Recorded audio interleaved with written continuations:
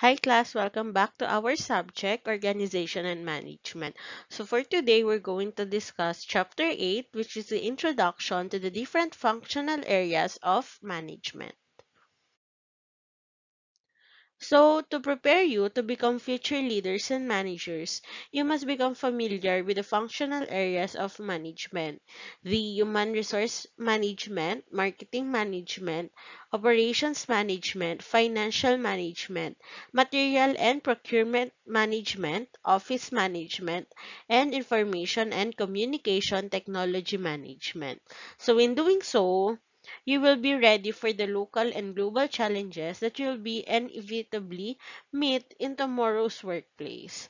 So managerial and leadership functions are essentially the same because all this aims to establish an environment for the effective and efficient performance of individuals and cooperate with one another in teams or groups of different organizations. So therefore, reading and understanding the this chapter or the lesson under this chapter will be beneficial to all persons who will one day join organizations. So not just business companies, but also non-business organizations such as government, educational and healthcare institutions, and other non-profit organizations. So that's why we're going to discuss these following functional areas because someday, um, you may be or you may be involved in these following functional areas. So let's start with human resource management. Human resource management is also known as human capital. So it drives the performance of organizations along with other resources. So hence, understanding the HRM or the human resource management functions of management is very important. So ang dinideal dito sa human resource management is all about the human resources. So about the employees, about the staffs, and also the managers. So it is the whole human resource of the company. So here are the following tasks or functions of human resource management. So they conduct the job analysis, planning labor need and recruiting, so selecting candidates for the job, orienting and training new employees, managing compensation or pay, providing incentives and benefits, so evaluating employees' performance, communicating, developing employees, building employee commitment, providing good working conditions, handling grievances, and industrial relations. So most of these topics have been already discussed under staffing. So ito yung mga ginagawa under human resource management.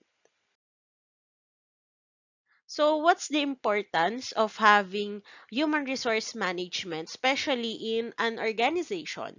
So, human resource management deals with the management of people, which is the most important business resource. So, the money, materials, and information resources are not capable of moving the business activities without the aid of the primary performance drivers, the human resources. So, therefore, mastering the activities that are involved in human resources management, such as the recruitment, selection, placement, training, and development, is a must since all other management activities under the planning, organizing, staffing, leading, and controlling could be done easily if organization managers practice proper human resources management. So it is very important kasi parang if the human resources are being managed well, so the other functions of the management, which is the planning, organizing, staffing, leading, and controlling, will be managed well also. So that's the importance of human resource management. Next one is marketing management.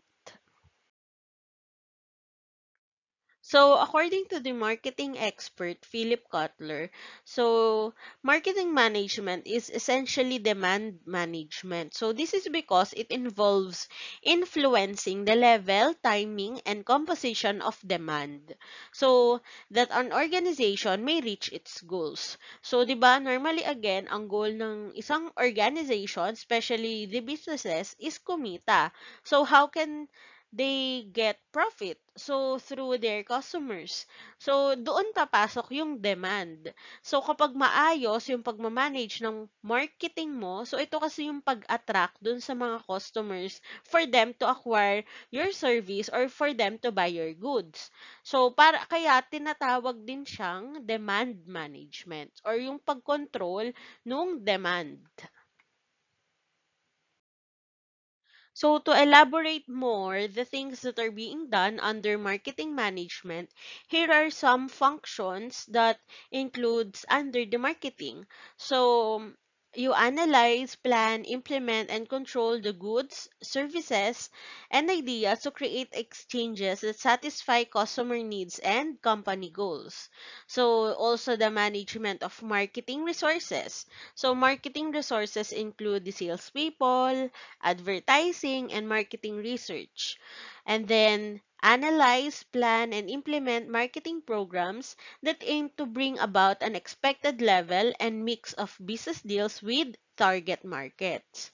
So, stimulate demands for the products of the company, make crucial decisions that will ensure the company's competitiveness, and then make sure that the marketing techniques employed are efficient, effective, and socially responsible or ethical. So again, under marketing management, so dito yung pag-attract and pag-analyze or pag-maintain or pag-manage ng demand ng mga customers dun sa goods or services na binibigay nung company or nung business mo. So, marketing management is important because it is the key organizational goal attainment. So, ano ba yung organizational goal attainment natin? So, that's for our customer to be satisfied and for our business to gain profit. So, without major marketing management processes such as the planning, execution, pricing, and promotion and distribution of goods, services, and ideas to create exchanges with target groups. So, yung pag-satisfy ng customers and pag-achieve ng goals natin ay hindi magiging possible.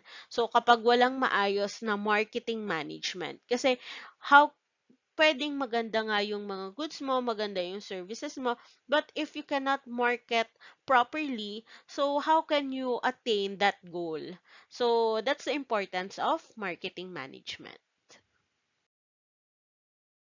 Another functional areas in management is the operations management. So the business managers today focus on productivity, the technology use, the quality of goods and services, the customer satisfaction, and speed. So they are conscious that they need to innovate on their processes and activities in order to succeed in a highly competitive globalized market. So because of these needs, the operations management functions are needed to be implemented well. So, ito yung parang inaayos nyo na yung buong operations na nangyayari sa isang organization or sa isang business. So, for example, you're a accounting firm. So, yung pagpaprocess ng mga ginagawa nyo services dun sa mga clients. So, paano nyo pa siya mas mai-improve to satisfy the customers and also parang mas maganda yung maging quality nung service na naibibigay mo. So, dito papasok yan sa operations management. So, the functions under operations management are the following. So, first one is overseeing the transformation processes that change resources into finished goods and services, improvement of productivity and competitive advantage, and then managing the sequence of activities and information along the whole course of the value chain. So, dito sa operations, parang yung buong operations so, na nagtatransform, for example, from the raw materials up to the finished finished goods na ibebenta sa market.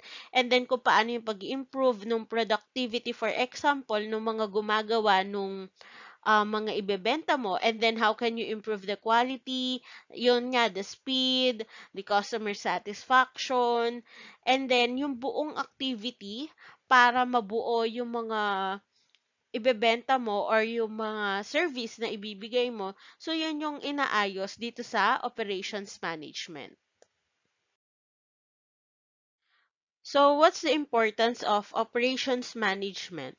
So, hindi naman natin ikakaila na yung parang business environment natin today is characterized as highly competitive and fast-paced, especially in producing quality products and services. So, through the study of the essential operations of the management, the businesses of different types and sizes may increase their chances of survival and success. So kapag namamanage ng maayos yung operations ng business or ng organization, it is highly possible na mag-survive and mag-success yung business despite the high competitive environment that we have.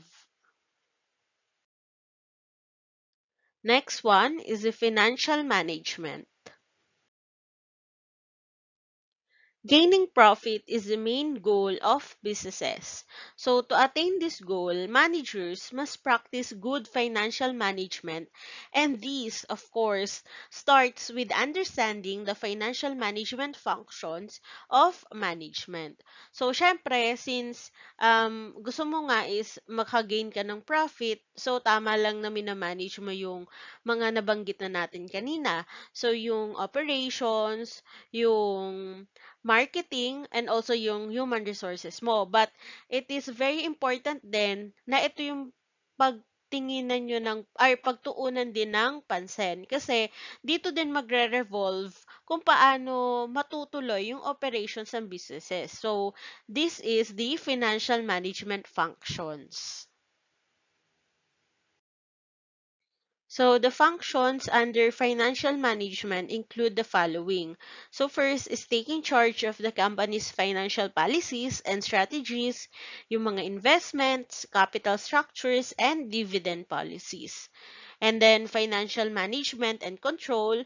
So, ito yung mga control sa finances, sa budget, sa cash flow of the entity, or yung sa mga expenses. And then, financial planning. So, financial planning is the process of setting financial objectives and determining what should be done to accomplish them. So, this includes financial forecasting, financial analysis, and financial performance evaluation. So, yung financial forecasting, so you forecast the sales, the expected expenses, and then financial analysis, you analyze, for example, what we have already discussed last week about the liquidity ratio, the profitability ratio, and then financial performance evaluation. So, from the, for example, a certain period of time, i-check mo kung ano yung nangyaring or kung ano yung result ng performance of our business during those time through looking, of course, through the financial statements. Financial management facilitates the choice of investments, financial policies, and operating mechanism of the organization in order to effectively achieve its goals and objectives.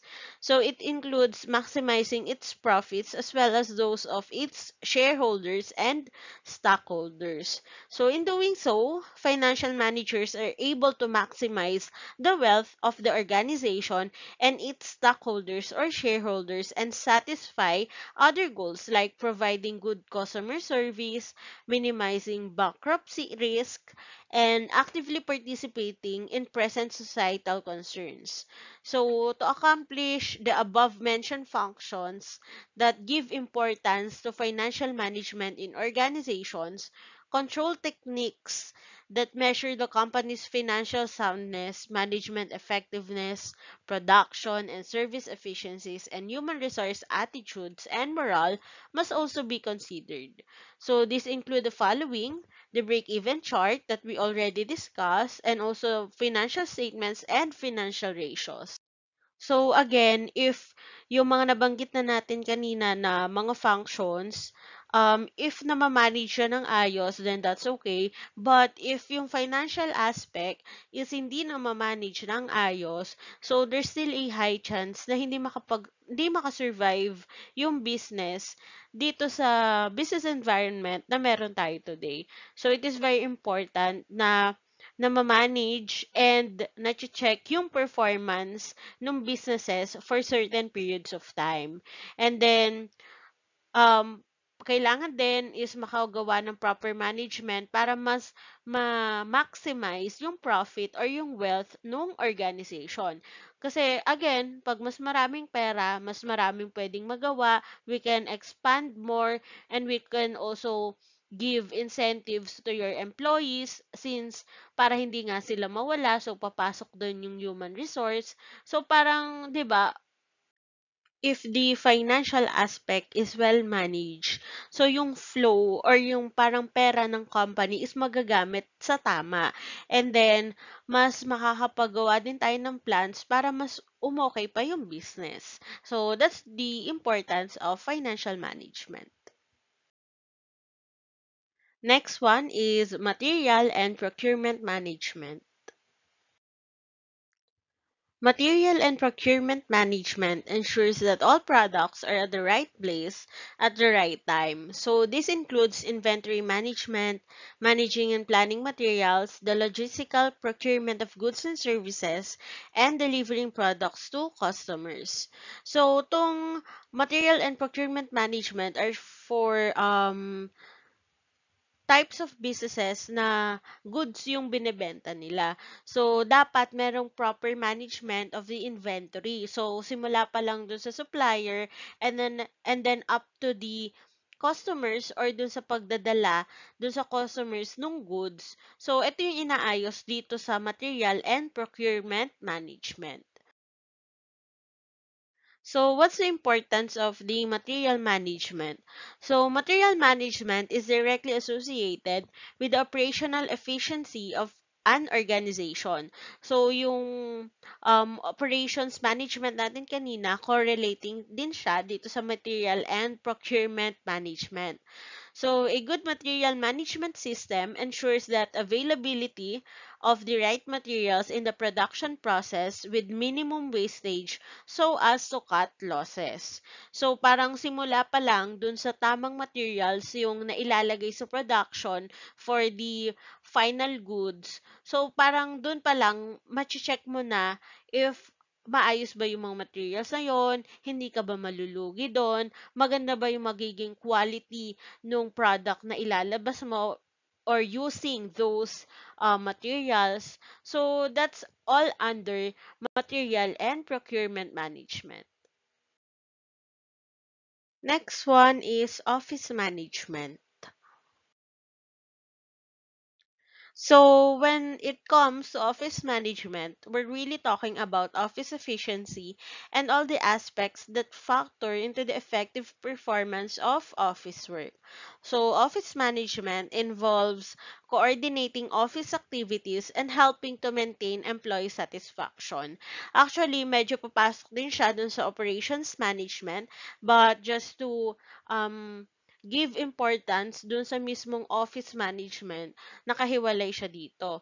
So, in order to coordinate all the activities that are being done in the office and yung pag-maintain sa employee satisfaction, so it is under the office management. So, as for the importance of office management, the keywords here are efficiency and effectiveness. So, when a business is properly managed, there is control over office activities.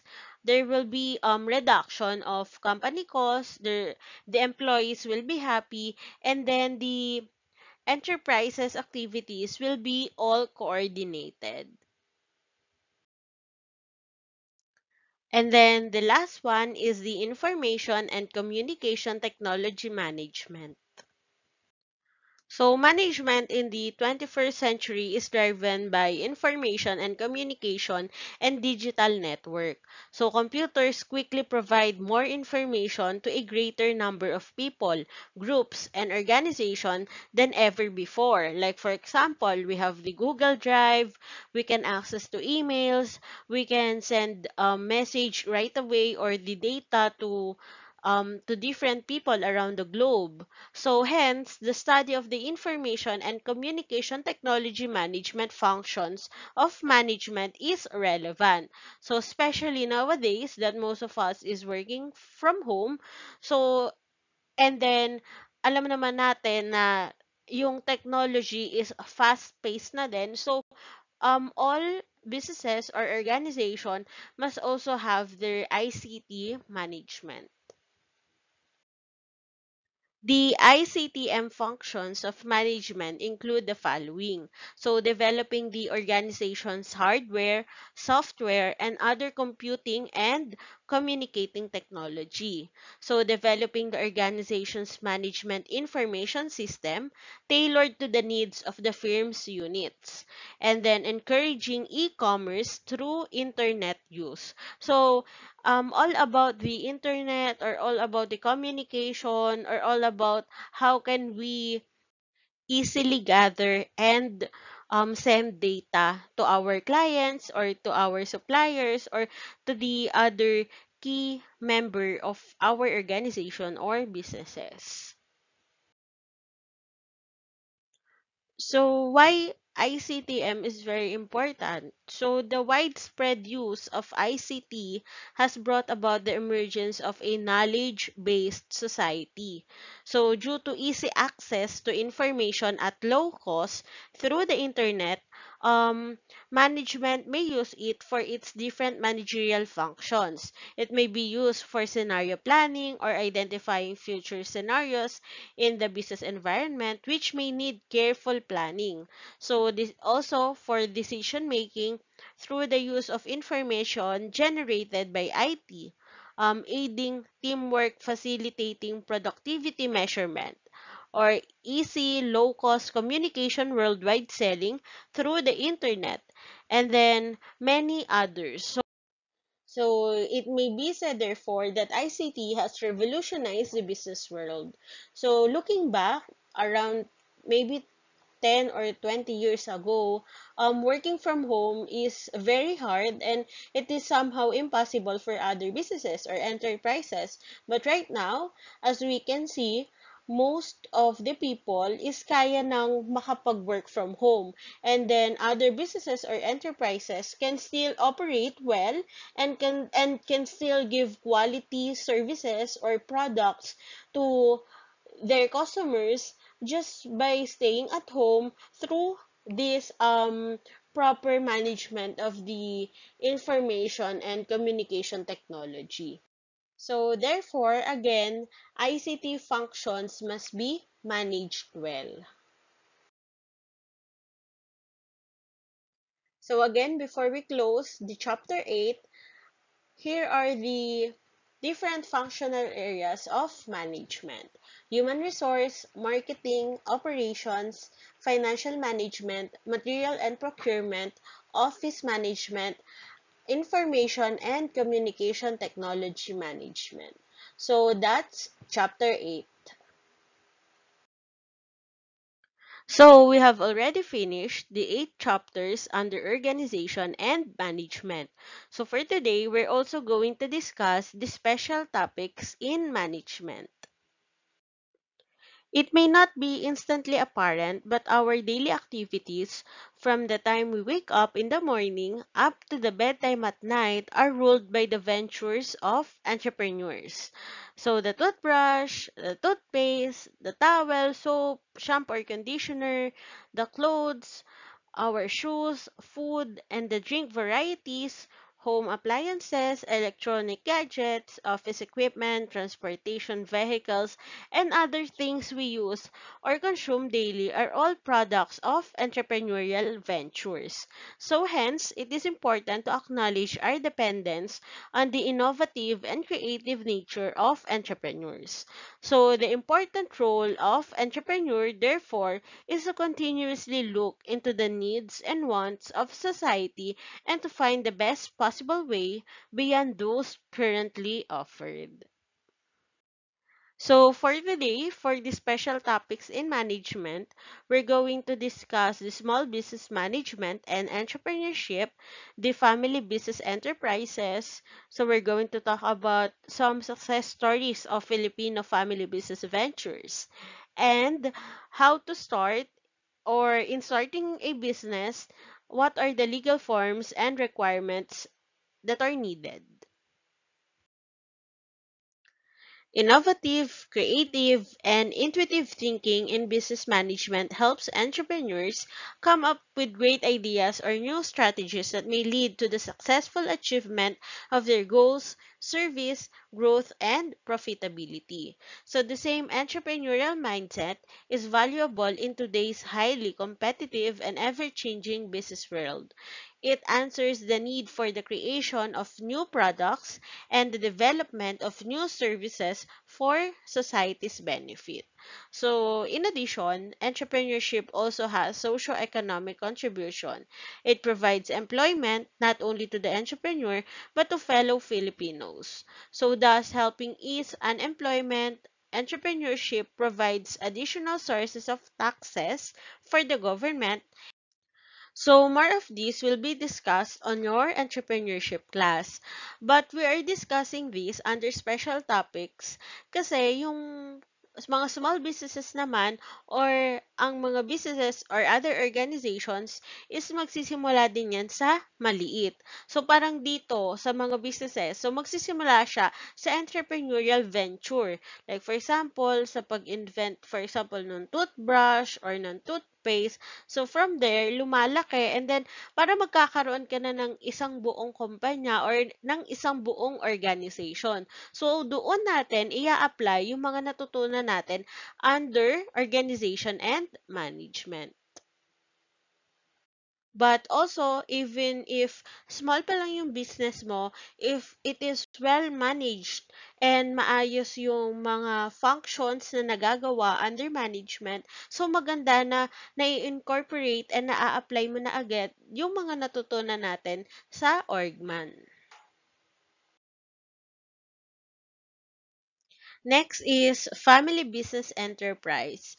So globally, there are many successful family businesses run by entrepreneurs who have different stories to tell and different formulas for their business success. However, they possess some common characteristics such as creativity, innovativeness, service orientation, and the ability to take risks and do hard work among others. So slowly but surely, these characteristics paved the way toward their success in the world of business. So the stories in this chapter feature ordinary family members who, despite of starting with meager capital and have persevered to produce competitive products or render good services that brought them to success in their chosen business endeavor. So for today, we're going to know two success stories of Filipino family business ventures. So the first success story is from the Gotchanon family. Andrew Gotchanon Sr. defied norms in life and business when he nurtured his company to become one of the Philippines' biggest conglomerates, the Philinvest Group. Andrew Sr. and his wife, Mercedes, saw potential business opportunities during their trips abroad. They interviewed small bank owners in the US and followed their business models. From this, they adjusted the models to fit the Philippine setting. They made use of ideas that they got from their trips to Florida, US for another business venture, which is guarded subdivisions for the middle class in the mid-1960s. So Mr. Gotchanon revealed that aside from hard work, one needs to have the right attitude to succeed in life and in business. In his belief that women also deserve a place in the boardroom, he broke the family tradition when he involved his wife, Mercedes, in business management. He admitted that Mercedes was the one who implemented and executed some of his business plans and turned many of his visions and entrepreneurial ideas into realities. Interestingly, she did all this while raising their children. So Mr. Gotchanun continues to search for new business opportunities, particularly through the use of the internet. So kung mapapansin nyo, tong si Mr. Gotchanun, hindi lang Philinvest, they also own the Ace West and other companies pa. So parang yun um, nangyari to from the time na 'di ba hindi naman usual na dun sa mga babae na nandun sila sa boardroom or andun sila sa management side. So, normally, nung mga time na to, nung nagsisimula sila, yung mga girls or yung mga babae, yung norm is sila yung nagre-raise ng mga children. So, hindi sila para nandun sa business management. But, since Mr. Gochanon broke that family tradition, so in-involve niya yung wife niya and mas napaganda pa yung pag-implement at pag-execute ng mga business plans nila. So another story is from the T family. So the owner of Metrobank, George SKT, one of Asia's top bankers and a recipient of an honorary doctorate degree from the University of Santo Tomas, started to work at an early age. He was only 18 years old when he dropped out of school to help his family put up their business. So, the Wellington Flour Mills. He had to endure many hardships as a young businessman in what he described as an unfamiliar industry. In spite of inadequate bank financing and his limitations in the said business, he was able to help his father steer their flour mill to success. Inspired by their success and the experiences he gained in managing a business, George, at age 29, founded Metrobank in 1962. And like before, he again had to undergo many difficulties in building it into one of the Philippines' largest and most trusted banks. The Metrobank Group, PS Bank, Toyota Philippines, AXA Life Insurance, etc. In 2013, paid over 20 billion in taxes, providing that they indeed are very successful and that entrepreneurial traits like innovativeness, creativity, and ability to take calculated risks must be nurtured. So Dr. George T. believes that lessons learned from experiences are lessons that you will never forget. The trust is not given and must be earned, and that good banking is about trust and helping other people achieve their dreams. So I hope you've learned something from the life of Mr. Gochanon and Mr. T. Why not? Maybe someday, yung story nyo na, yung pinag-uusapan and dinidiscuss sa mga estudyante para mas ma-inspire sila for them to achieve what they really want and to achieve their dreams. So, for the last special topic, starting a business, legal forms and requirements. The legal form of business is determined by its ownership or proprietorship. A business may be a single prop, a partnership, a corporation, or a cooperative. We have discussed previously the first three business ownership. Just to add, the cooperative's original purpose was to supply those involved with goods or service at lower cost compared to those bought from retailers. So later types of cooperative have emerged that include farmers, producers, and credit cooperatives. A group of officers called Board of Directors and committees headed by a chairman manage the cooperative's activities. So the cooperative office that runs the daily office work is usually hired. So the cooperative's life is not affected by the death of any of its members nor by the selling of a member share. So it is like the corporation. It can, however, be dissolved by a majority vote of the board of directors and a resolution signed by at least two-thirds of the general membership.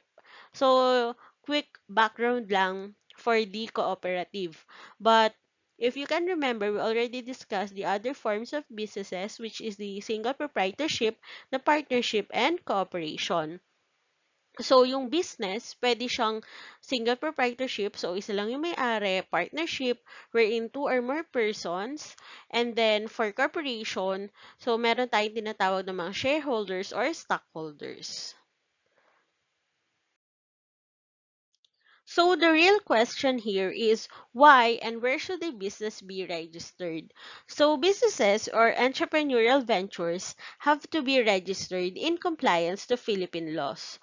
Without proper registration in authorized government agencies, the business cannot operate legally.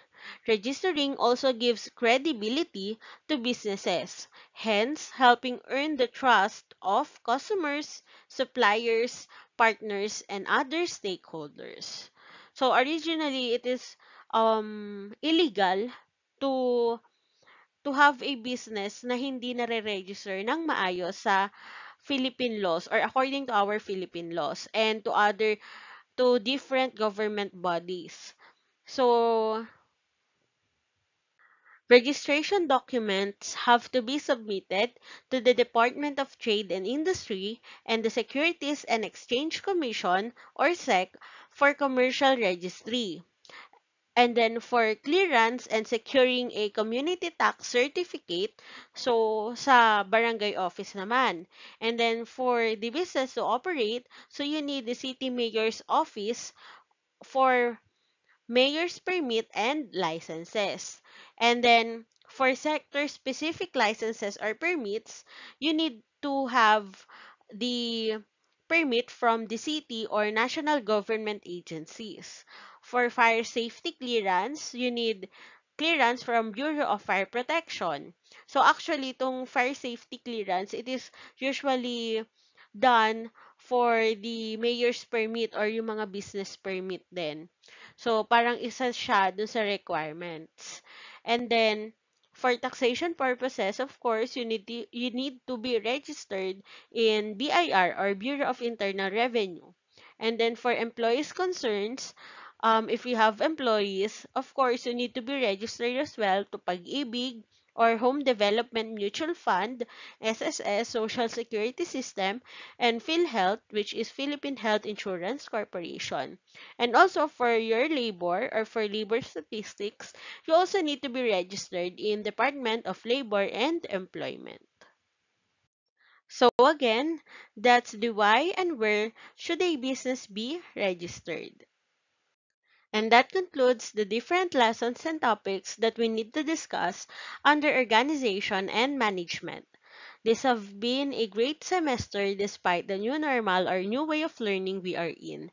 I hope you've learned something that can equip you to be a better professional and part of the organization and management of businesses and different organizations someday. I am grateful to be able to share my knowledge and experiences in the corporate world. So again, if you have any concerns, don't hesitate to message me. So once again, this is Organization and Management. Thank you, class, and God bless.